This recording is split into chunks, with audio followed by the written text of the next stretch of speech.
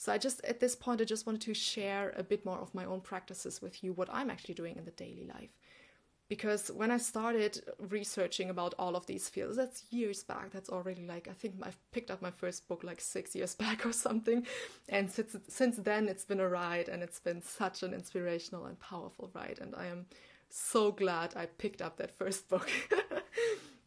So things that I do in my daily life. This is very concrete now, but hey, I want to share value, right?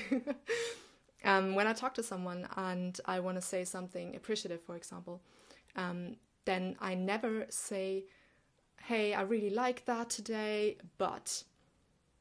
Because this but is always negating everything that came before the but. So what I really started consciously paying attention to for years now is not phrasing sentences like that. Because it just gives the other person a very negative feeling. And so if I want to criticize something, I'll say that, but I'll say that in a very respectful, appreciative way, and I would never connect it with another sentence. And you can still do in business, we know this term of the feedback sandwich, where you first give something positive, then negative, then positive. You can still do that, but just don't intersect it in one sentence, because it's always going to negate what came before the but. And what I also do is I communicate my respect, very aware. So I would so many times say to someone, hey, I agree with you on that.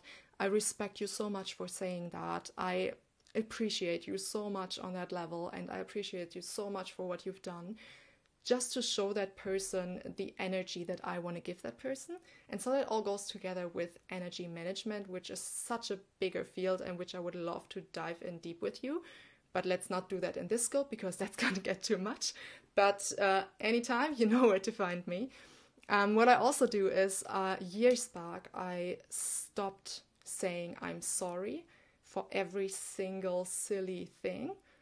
Because what it always does is language, neuro-linguistic-programming. You say something in a language and it does something to your mind.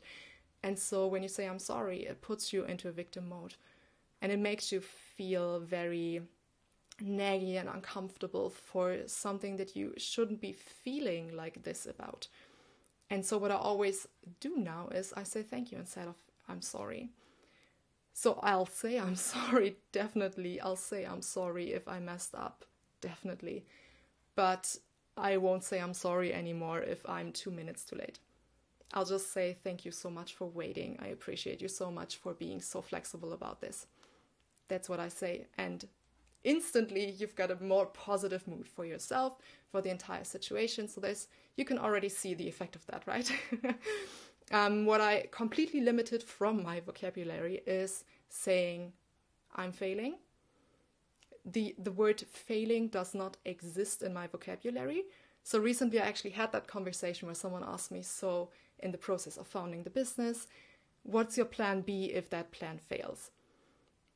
And I honestly literally said, I'll have to tell you, the word fail does not exist in my vocabulary.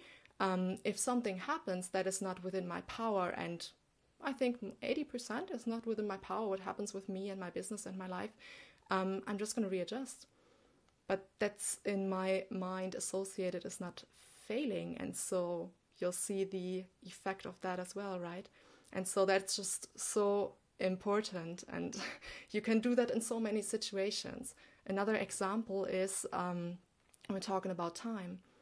How often have you heard the term, I don't have time? Or you say to yourself, oh, I don't have time for that. No, I don't have time for that right now. Here's a little trick. What next time that happens, you say to yourself, it's not a priority to me. And then see how you feel about that.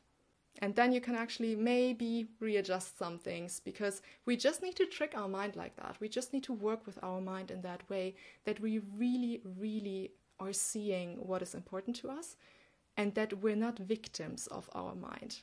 It's our control. We need to take the control back. So do that instantly. Maybe try some of these things out. I hope you like them. I hope they'll work for you too, but I am 100% certain they will, because this is such a powerful and effective thing.